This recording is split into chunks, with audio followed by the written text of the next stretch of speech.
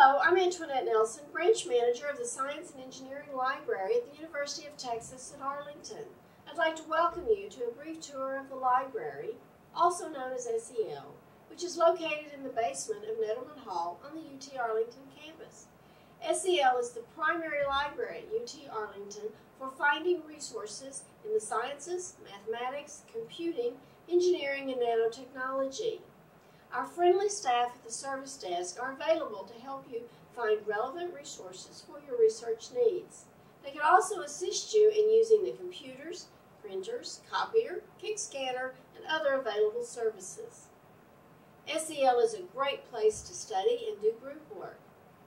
We have 3 open group study areas with rolling whiteboards and 3 group study rooms, each with a PC, whiteboard, and multimedia smartboard. The rooms may be reserved for 3 hours use.